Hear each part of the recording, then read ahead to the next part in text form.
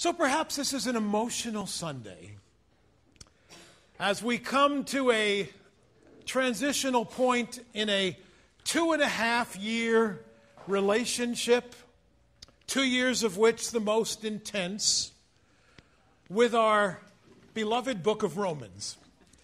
And here we come to this place of transition, and of course we remember every single week of the 2 years within the 2.5 years that we've been here, right? That just goes without saying.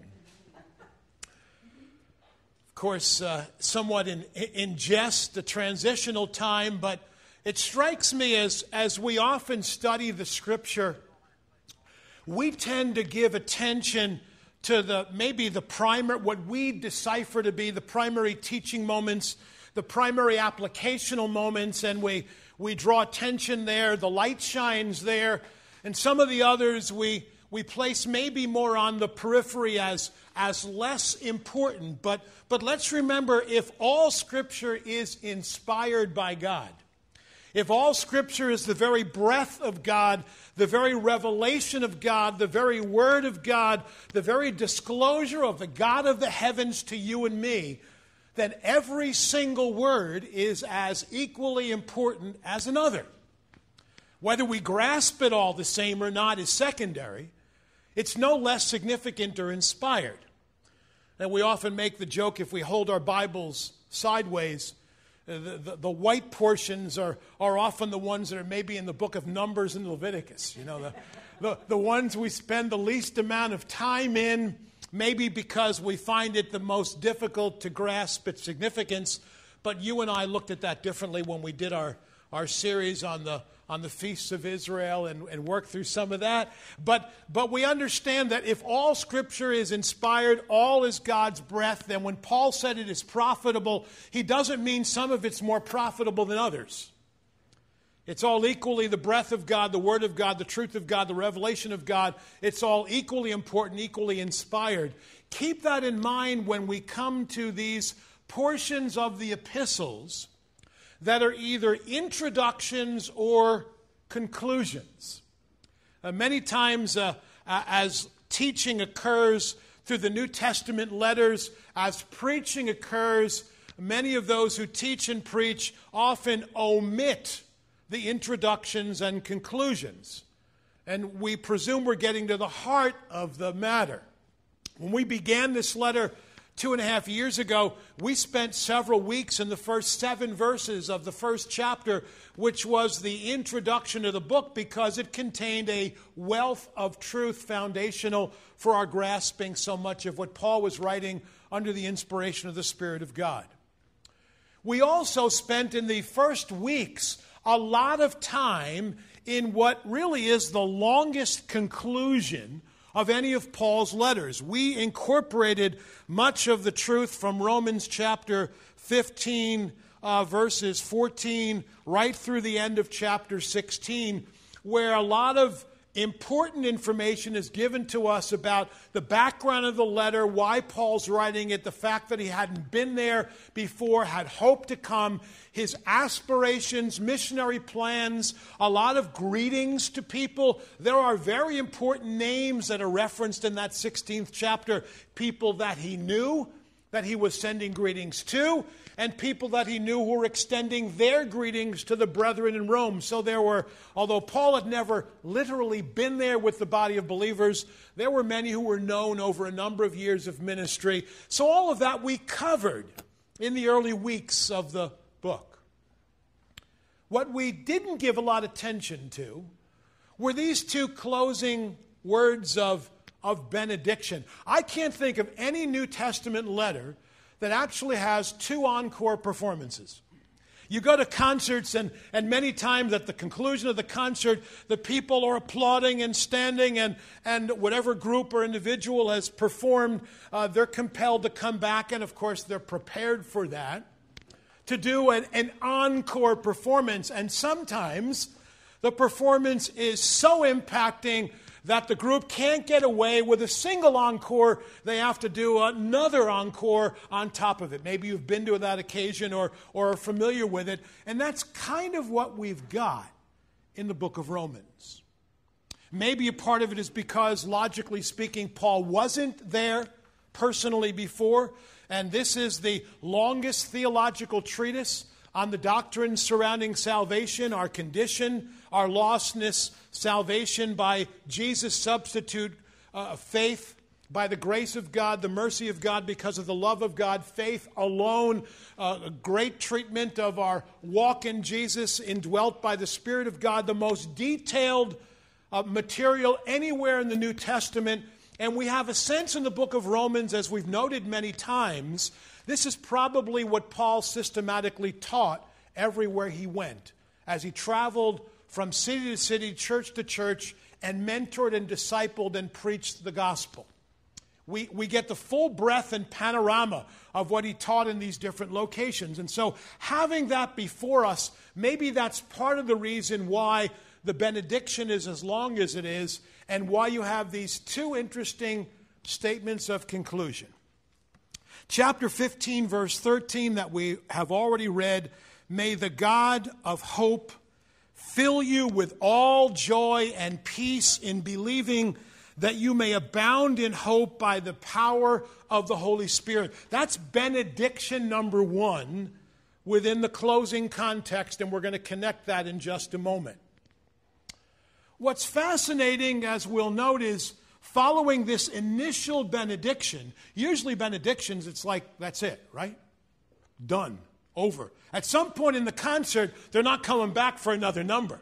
At some point, the lights go on, the performers disappear, and everybody's kind of like either exhausted, spent, or like, I'm not ready for this yet. And so you have this first benediction allowing more to follow.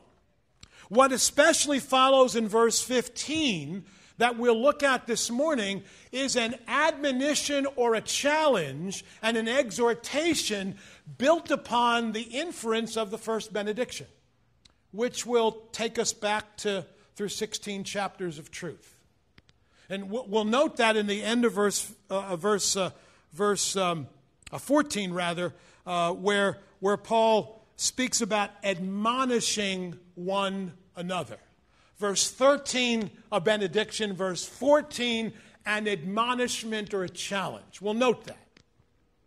And then all of the details regarding his hopes, his plans, his dreams, why he hadn't been there, why he hoped he would be there, all the greetings extended. And then the closing verses that we just read that are indicative of Paul's other benedictions concerning him who was able to establish us according to his gospel. There's the final words, where there'll be finally the curtain rising, the lights going on, and coming to a conclusion. But if we begin with the assumption that all Scripture is inspired by God, then this benediction has something significant for us as we bid farewell of this 2.5-year relationship. Well, not really, because the next 4 Sundays in that mini-series with Ephesians, Romans' little brother, we'll kind of have additional little encores as we bring the two letters together in theme. Verse 13, his initial benediction comes really at the conclusion of an important section and paragraph that we've spent 3 weeks working through. We entitled that last segment, Relationships with Difficult People. And it was all about 2,000 years ago, difficulties in relationships because of customs, lifestyles, practices that were in conflict back then. The two big issues were foods that were eaten and weren't eaten, and days of worship, and others had other days of worship of priority. It created conflict, a lot of it not only Jew to Jew, Gentile to Gentile, but also between Jews and Gentiles, significant. And we spent 3 weeks working through that, applying the theme in our culture 2,000 years removed. We have a lot of other issues that create difficulties, don't we? We noted that. And here, the section concludes, especially in Romans 15, verses 7 through 13. The challenge that we have to embrace each other, accept each other, even though we have all of these differences. cultural differences, ideas on secondary issues that we end up making primary and divide us.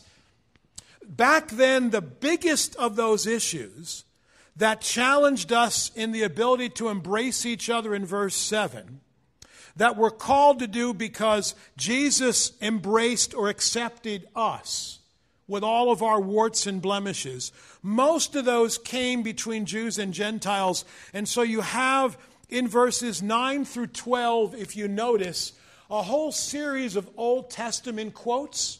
They all come at the same theme. Some from the Psalms, some from the law of Moses. And the theme in those quotes in verses 9 through 12 have to do with Jews and Gentiles. I want to read those verses together with you. Just do a quick follow as I read them in verse 9. For the Gentiles, glorifying God for his mercy, as it's written, therefore I will give praise to thee among the Gentiles. Jews and non-Jews worshiping the Messiah together. Unheard of for Jews, unheard of for Gentiles, brought near in one body. This is what God would bring to pass, what he's been doing for 2,000 years, and ultimately he will do that in the days of his glorious kingdom when he comes to reign. And he will do it in all of eternity when those in the book of Revelation from every tongue, every tribe will gather and extol him. Worthy, you are worthy. And so that will come to pass. Verse 10 of Romans 15 again, citing other scriptures. Rejoice, O Gentiles, with his people. God bringing Jewish believers and Gentile believers together. And again in verse 11, praise the Lord, all the Gentiles, let all the nations praise him. When we get into our series beginning this fall on the prophecies of Isaiah, we will take note of how many times Isaiah makes promises given by God to the people of Israel to that day in the future when the nations will gather together with believing Hebrews and worship the Messiah as one. Stunning prophetic scripture. Inferred here even in verse 10. And then again, you notice verse 12. Again, just to be illustrative of how many times the scriptures speak to Jews and Gentiles together in truth, in redemption, worshiping Jesus, worshiping the God of heaven. There shall come the root of Jesse. Familiar terminology we'll see in Isaiah as well. He who arises to rule over the Gentiles, in him shall the Gentiles hope. Catch the word hope. The conclusion to this section about relationships with difficult people comes back to the big issue 2,000 years ago. The promise of what can only happen through faith in Jesus. When we talk about Ephesians, Romans' little brother, we'll see that in Ephesians chapter 2. God breaking down the middle wall of partition that separated Jews and Gentiles in the court, in the temple area. God will bring both into one new man, one body, repeated over and over again. That's what Paul's addressing in these verses in Romans chapter 15. There is that hope he will bring that to pass. Having affirmed what only the gospel can produce, what only real spiritual life in Jesus can produce, here is his initial benediction. Pick up on the word hope in verse 13. Now may the God of hope. Now we got to pause there for a moment, because this one attribute or character trait or one gift of entrustment that God is presenting to anyone who would turn from sin and place faith and trust in Jesus alone for forgiveness and salvation, he is introduced to us as the God of hope. Only the God of hope will be able to fill us with all joy and peace in our believing. We'll note in a minute that the word believe is in this ing sense, ongoing trust, and faith. Only the God of hope will fill us, as if overflowing, with joy and peace while we are believing, ultimately that we will abound in what? There's the word hope yet a third time. By the power of God the Holy Spirit. So let's package this in the context of 16 chapters. And between now and about 10 p.m., we will review. I already lost you. So a quick package. The God of hope will fill us. He's really calling us back to the very beginnings. Because you tell me, if the first section of the book of Romans, chapter 1, verses 18 through chapter 3, verse 20, remember its theme? The righteousness of God and our utter depravity, our total lostness, our absolute sinfulness. The fact that Romans 1:18, we are subject to the wrath of God, the judgment of God because of our sin. Jews and Gentiles. His argument in that section to the Jew who believed because they were God's chosen, God's promised ones, automatically had the free pass simply because they were given the covenants and the promise and the law, to presume that they were already in, like the wink, we're in. Everything mitigates against that in that first section. For the Jew who thought because God honored them in his calling, or the Jew to whom God entrusted the revelation of God, the law of God, to presume that that was automatic passage, to presume that by obeying the law, the rituals, the liturgy, that one would work their way up, and the Jews had it out front of the Gentiles. They were subject to the same wrath, the same condemnation, to whom much is given, much is required, having been gifted with all that God spoke to them, and still miss it is even more tragic. So they're under God's judgment and wrath. If there is no repentance and faith, but only by works and liturgy, presuming I'm there. It's a message in our own culture, 2,000 years later, to a whole culture of broad Christendom, self-identifying as I'm a Christian. Have no clue what that means in our culture anymore, because it's become so broad, so encompassing, so embracing, it's virtually empty in word by itself. I can't imagine, only the Father knows, how many self-profess as Christians simply because they were born in a home by a denominational name, or born in a heritage where mom and dad or grandma and grandpa or aunt and uncle brought me to church. Well, that's wonderful.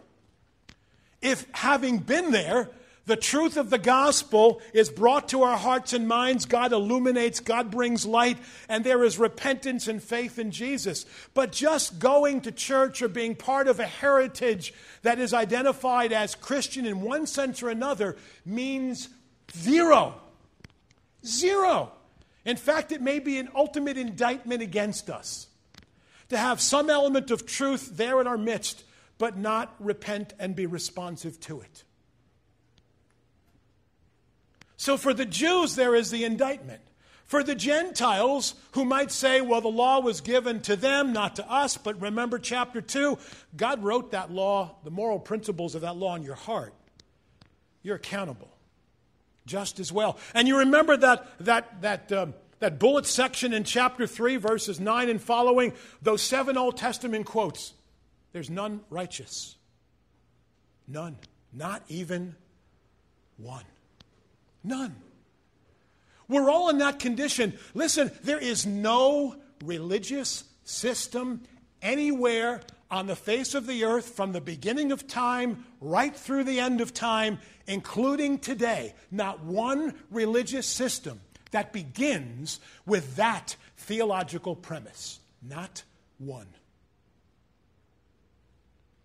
That's shocking. Every religious system presumes that we're marred, we're scarred, we're blunted, we're weakened, we have issues, but we can self-redeem. We can get better. I've said it 1,000 times if I've said it once, right? You can fix sick, but you can't fix dead.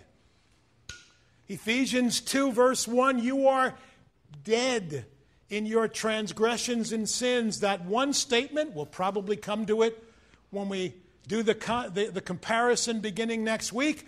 That one statement is Romans 1:18 to chapter 3 verse 20. If we would begin embracing that theological premise and truth as absolute, and it disturbs me enormously that so much of what I hear preached today washes that down, it utterly frightens me. 45 years coming from my Judaism, man, that's one of the great truths of Scripture that grabbed hold of me from its very beginning. That even my family, my ancestors, try as they might to obey the law, to follow the commandments as the rabbis dictated.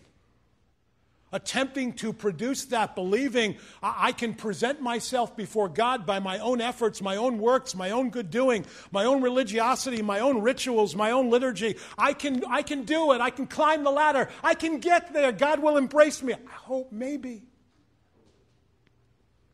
To come to the reality of truth that is absolutely impossible.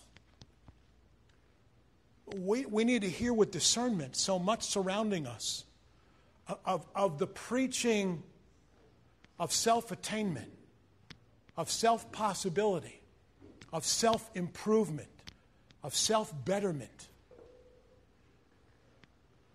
You see, if there is a possibility that we could get there ourselves, you don't need the God of hope. You don't need that engiftment from the throne to broken, lost people in verse 13 of chapter 15. You and I don't need the God of hope. Because we can be providers of our own hope, of our own path, of our own road, of our own way. The reason why he's the God of hope, and we know biblically that word links itself not to something that is wish, want, maybe, uncertain. But a biblical hope is firm and fixed and absolute. Because it's built upon who Jesus is and what he's done for me. Remember the occasions where we find that word. We could cite so many, but we'll only do a couple. Remember chapter 5 and verse 2? Go back real quick. Romans chapter 5, verse 2. Paul begins to make just a startup list of these treasures, these blessings from heaven to those who come by faith to believe in Jesus. Those who turn from their sin and say, yes, Jesus, I believe you are the Lamb of God. I believe you are the precious Redeemer. I believe you're the one alone who paid the price of the judgment that I deserved. I believe that I deserve the wrath of God from heaven against all ungodliness and unrighteousness of men, Romans 1:18. I deserve that, but you became the lamb, the Passover lamb, the substitute sacrifice. You suffered all of that instead of, in place of me. And so here are these extraordinary blessings. Remember Romans 5:1, therefore, having been justified, declared righteous. Not by my own doing, not by my own accomplishments, not by my own religion, not by my own striving, not by my own climbing of stairs to earn my way to God. We have been justified by faith in Jesus. We have peace with God. We'll get to that in a moment. Through our Lord Jesus Christ. But verse 2, we have this introduction by faith into this grace in which we stand, and we exult in the what? Hope of what? The glory of God. There is the absolute certainty and expectation that because God has produced spiritual life in me, that I will one day see him face to face. In the words of John, I will see him and I will be like him. In the words of Scripture, I will be presented before his throne faultless and without blame. I have the expectation that I will see him face to face. Paul said it in Colossians chapter 1 and verse 27. He is Christ in you, the hope of glory. Same truth. When he's in me and all my sins been purged, and the glory of God in the person of Jesus and the Spirit of God is living inside of me, I'm a temple of the dwelling place of God. He is the hope that I have, the certain expectation, the absolute persuasion that I will be with him forever. The Apostle Peter in chapter 1 and verse 3, we have redemption in Jesus, and we have that same hope, that the hope of the glory of God. Titus chapter 2 and verse 13, the Apostle Paul speaks about the coming of the blessed hope and appearing of Jesus. And so, especially, not exclusively, when the Bible uses this kind of terminology about the God of hope, it's especially speaking to the expectation we have one day we will be with him forever. Now that's ours. Go back to Romans 15, middle of verse 13. In our believing, ing. That is, we are repeatedly, present tense, in that state of assurance and confidence in who Jesus is and what he did for us. And as we are always believing that, our hope and expectation of being with him forever is affirmed experientially, pragmatically, practically. It's there. But you and I also know all too well that we are human. And there are times when our believing, ing, it wavers a little bit. Aren't there times when we're kind of, because of our walk or maybe because of our life circumstances, we kind of feel like we're not exactly on solid ground, and we think, God, why? God, what? Kind of losing it, kind of in a fog, kind of not seeing it.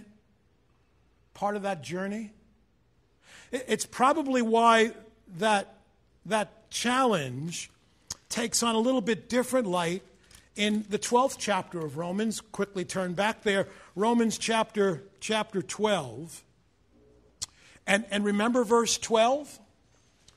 Part of this one anothering opportunity we have, believers to believers, because we're in Christ and we're in the family of God. And back then, many believers in Jesus were facing all kinds of hardship and persecution and opposition, and some were losing hope. You ever been there? I have. Not ashamed to admit it, because I'm human like you are. There are times when I feel like there are cracks, where instead of sitting on a solid rock, I feel like I'm in quicksand, and I'm sinking quick and deep. Been there? And Lord, knowing that part of the entrustment and privilege of ministry we have toward each other is in coming alongside of those brothers and sisters in Jesus who are at that place when we're a little sturdy in our believing, and to lift them out of the quicksand, if you will. Because the odds are somewhere down the road the circumstances might shift. And we might be in the quicksand and they may be in the rock, and they have to lift us up. So you have Romans 12 and verse 12. You notice the word hope there? We are rejoicing, there's the ing, celebrating, rejoicing in our hope. It's kind of a collective thing. The body of believers are together and we're worshiping, rejoicing with great joy in the hope we have in Jesus, as we sang about it this morning, in Jesus our Redeemer, and what he's done for us. What a celebration of praise. Rejoicing in hope, so that those who are maybe waffling can refocus on the God of hope. So you come back to Romans chapter 15, and verse 13. And this benediction calls us to a reconnection with the God alone who brings us certainty and hope. That there is a path and a person who overcomes all of our wretchedness, all of our fallenness, all of our sinfulness, all of our weakness, all of our frailties. Even when life's suffering, like, do you remember Romans chapter 8, verse 18? Remember these words? I consider the sufferings of this present time not worthy to be compared with the glory that is to be revealed in us. Man, there were some who weren't seeing through the clouds. There were some who weren't seeing a lot of hope. There were some who were feeling overwhelmed. Some families who are being persecuted or losing their lives. Some whose homes are being burnt to the ground. Some are being thrown into prison. Some who are being ostracized from their communities. And man, they're feeling, no hope. But the God of hope is the one who's the deliverer. So his prayer in chapter 15, verse 13, builds on the premise of the one alone who brings us hope, both in this life, in all of its stuff, as well as hope for forgiveness of sin for the future. So I want to ask you, because Paul's assuming as we come to the end of this book, that the truth of our lostness and all that Jesus alone did in becoming our substitute, suffering the wrath of God in our stead, presuming that we've placed our faith and trust alone in Him. Man, do you remember these words in chapter 3 and verse 22? The righteousness of God that's revealed comes through faith in Jesus Christ for all who believed.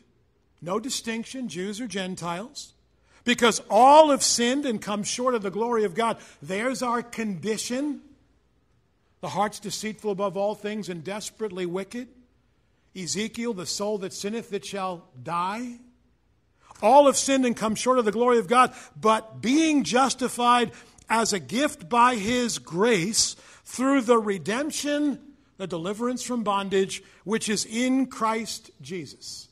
The one that God publicly displayed as the perfect sacrifice through the shedding of His blood through faith. That God of hope. The assumption is that this is your God. Is He? Do you have that hope? That Jesus paid that price for your sin to deliver you from the wrath of God, to replace it with, by the grace of God, the mercy of God, the unconditional love of God, the forgiveness of God, the hope of eternal life, His powerful presence, chapter 6, 7, and 8, a new nature implanted in me, Jesus Christ in me, God the Holy Spirit indwelling me. I'm a temple of the Spirit of God in chapter 8. Do you have that confidence? Because Paul's saying by the end of this, every believer in Jesus embracing this truth should be at a place of saying, yes, I believe all of this about Jesus. He alone gives me hope. So Paul's benediction prayer is that that God of hope would fill us. There's not a whole lot of room for empty space when He's filling us. It's when we get in the way. When we get in the way that, less full, or we're sensing less full, but He's always fully there.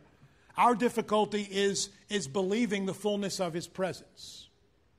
The God of hope fill you with all joy, the joy of knowing in spite of our circumstances who He is and what He's done. The peace of God that passes all understanding in our believing. So that our hope is overflowing because God the Holy Spirit, verse 13, is indwelling us. That's a pretty cool benediction because it encompasses 16 chapters just in one thought. But I noted when we began this that with this encore number 1, there follows another admonition. It's like, again? I mean, haven't you nailed me enough? 16 chapters, I keep feeling that piercing, that conviction, that challenge. And follow this, because this is a powerful conclusion. Verse 14. Concerning you, the you references all of those who are believing, all of those who are clinging to the God of hope, all of those knowing confidence and assurance of who Jesus is and what he's done for us. We're knowing that joy. We're knowing that peace. No matter the circumstances, we're overflowing in hope. Concerning you, my brethren, I myself also am convinced. Greek word meaning fully persuaded. Gee, you're pretty confident, Paul. I am absolutely confident and persuaded that, notice the double pronoun, you yourselves, again reinforcing who he's talking to, are full of goodness. Now be careful. This isn't goodness as if the generic goodness of humanity. This is the goodness of the fruit of the Spirit. Galatians chapter 5. This is the goodness comes by the righteousness of God implanted in us. This is the nature of Jesus being lived out in us. This is God the Holy Spirit reflecting his presence and fruit in us. It's that goodness that's produced by the heart of God, the nature of God transforming the child of God. It's not our inherent goodness. There is no inherent goodness. That transformation in us, Paul is fully persuaded that we are then filled with all knowledge. Filled in the passive sense, being acted upon. God is the one who has filled us with himself and filled us with the discernment of truth, not just academically, but experientially. We're believing this about who Jesus is and what he's done. And possessing all of that, the closing words of verse 14 become a kick in the proverbial rear. I am absolutely persuaded, he said, given that that's who you are, that you are now enabled, equipped, called, and empowered by God himself to admonish one another. Whew. I would submit to you that by intention, this is his closing zinger. Here's Paul saying, listen, here is the truth of God, the revelation of God, that the end of the letter describes, as we read in that final benediction, this mystery that was veiled in the old covenant, but now made new in the new covenant. Of Jesus, who he is as Messiah, Savior, final sacrifice, fulfilling the law, fulfilling the Passover, fulfilling all of those temporal sacrifices, all of that truth, that mystery that was veiled. Jews and Gentiles believing in him, one body in Christ. Didn't know it back then, kind of in the clouds. Now it's clear. Paul's saying, listen, this has been now entrusted to you. You have a task.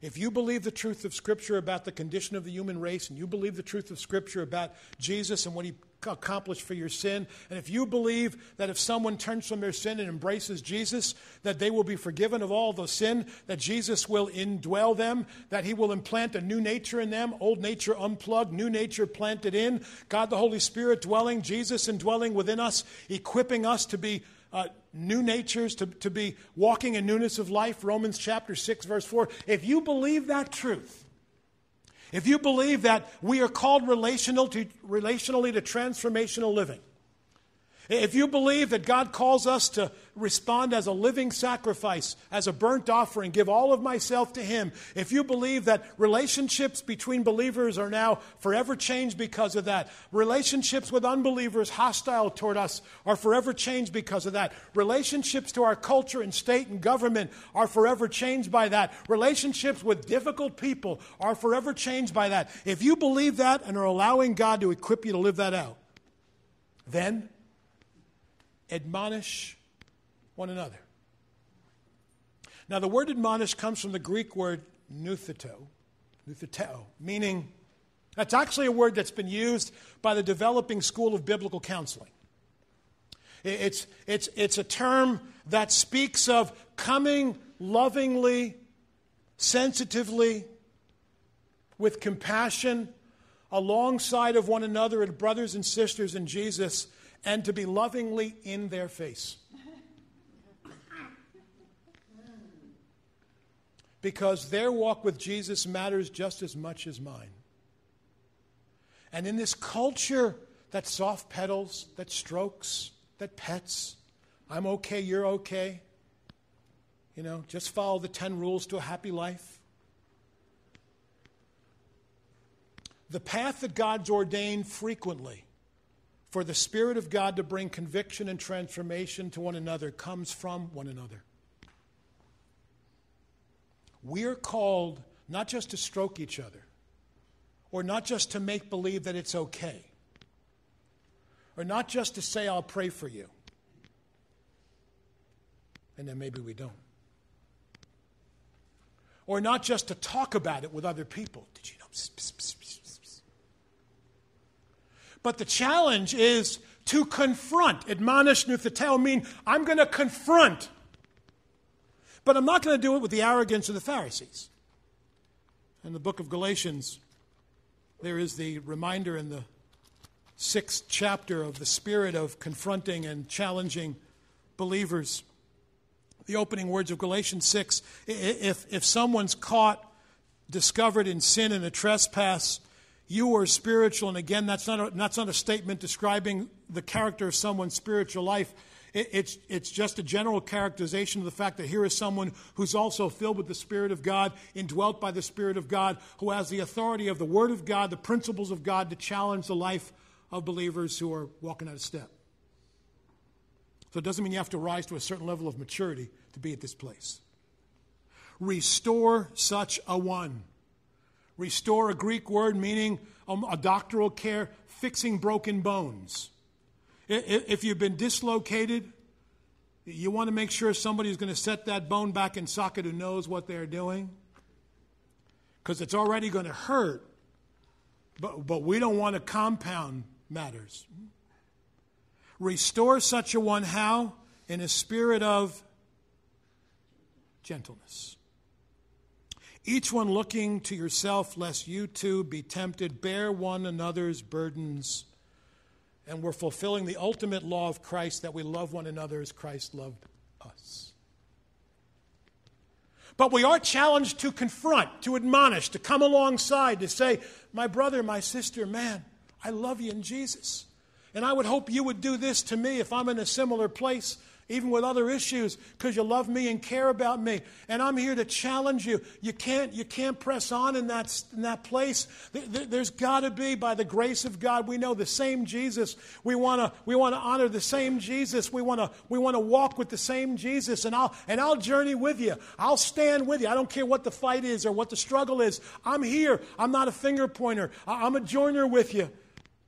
Let's deal with this together. Let's pray through this together. I'll help you. We'll walk through this together. But by the grace of God, we're gonna journey as victors, not as victims. And we're going to be overcomers because Jesus was an overcomer. That's what we are called to be. So in the simplest of terms, what Paul is saying to you and me is, here's the whole package of truth. You just don't own it for yourself. You now own it for your brother and sister. Would you rather this one not be here? Maybe you want to take out an eraser? If it doesn't apply to me, it doesn't apply to you. But if it applies to me, it applies to you. So we have to ponder how we process these 16 chapters. Because the word ends, to him who is able to establish us according to the truth of the gospel and the preaching of Jesus. And then the last phrase of verse 27, to the only wise God through Jesus Christ be glory forever and ever. Amen. God gains the glory when redeemed believers in Jesus journey alongside of each other and exhort each other in our redemptive walk. Are you in that place of believing? Are you holding on to the God of all hope? The God of all grace? Aren't you thankful we have that Jesus? Let's pray together. Lord, in the name of Jesus, we come to you. We need you. You are the source of our hope. There is no hope apart from you. We come to the elements of the Passover and are reminded of why our hope is firm. Our confidence is rich and assured, and our expectation is as secure as you are. And so we ask, Lord God, that you would increase our hope, increase our believing, and use us to exhort one another in the pursuit of Jesus, in whose name we pray. Amen.